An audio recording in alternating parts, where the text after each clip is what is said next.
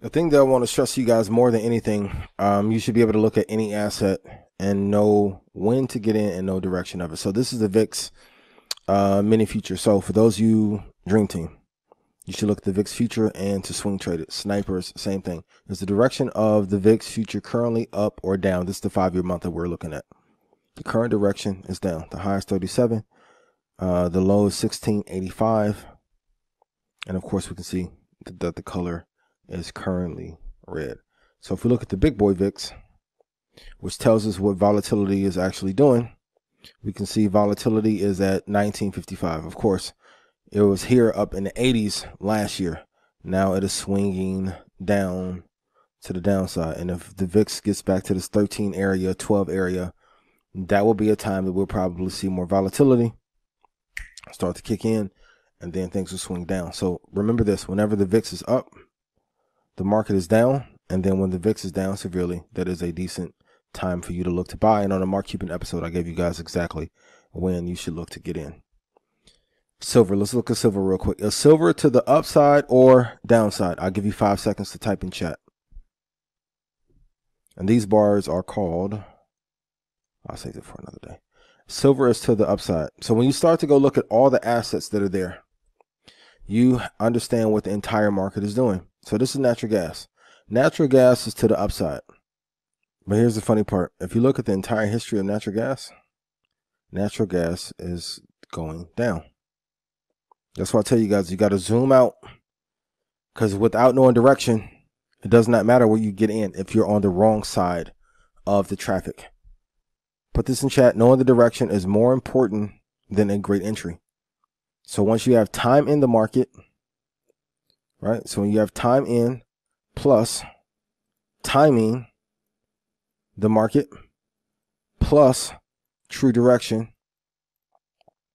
you're able to hit more home runs that way.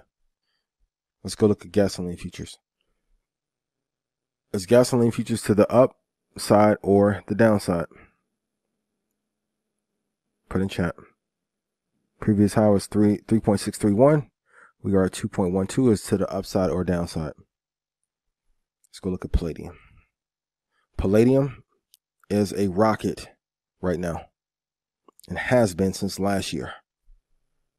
And if we're looking at color structure, you can see we've had all green candles with the exception of that sliver here, and then back here in 2018. Palladium is an asset that not many people talk about, but is important. What is the best use case for palladium and what industries use it the most?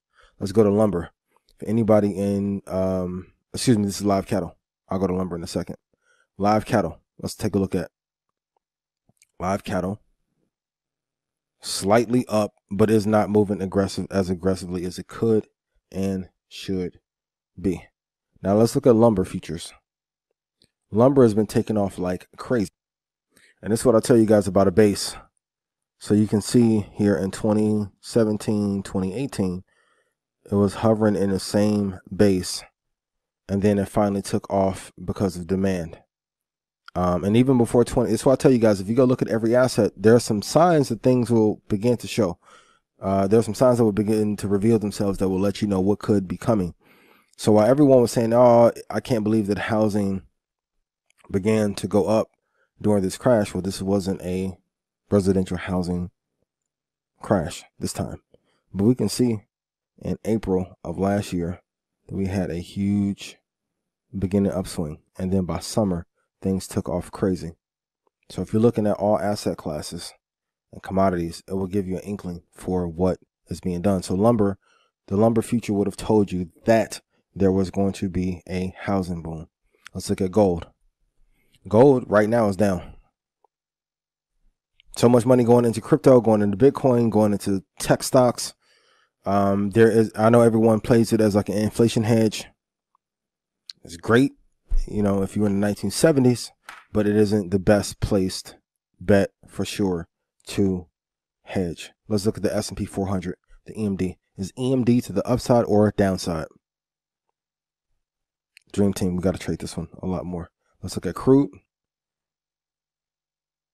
Crude got destroyed. The future went negative, and then it's been a hell of a turnaround since then, and the same top that was made here pre-crash is at the same level from last year. And then finally, let's look at the Bitcoin future. Take these levels down real quick.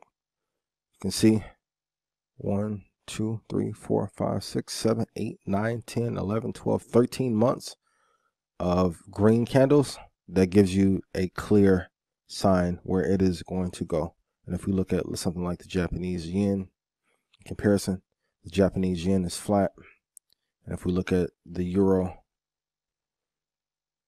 future, we can see that it's to the upside as well. Direction, last lesson, which is most important. True direction trumps everything else.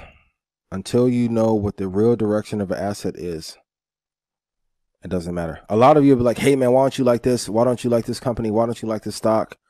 You're just, hating on. I'm like, no, I'm not hating on it. It's just not performing. So when you guys were asking me, this is a custom configuration, but when you guys were asking me about coin, like, what did you think? I'm like, the IPO is great for those who invested 3 years prior. It's great for family and friends. Who were able to get out on IPO day. For those who had a lockup period, it sucked. And then you can see it went down to 250. Long term, will it matter? No, but I still want time in the market. This is my formula. Plus timing the market. I know some people say you can't time the market. I proved that's not true. And then knowing true direction. Coming out of the gate, it was not going to be beneficial to buy Coinbase at 420 or 425. Got to wait for it to dip.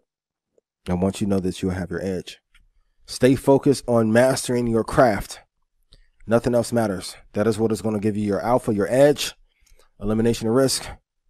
And once you have that risk parameter set for 1.2 to 1.6% in every endeavor, it'll help a hell of a lot and you'll win more. I hope this has been helpful. I love you guys. Over and out.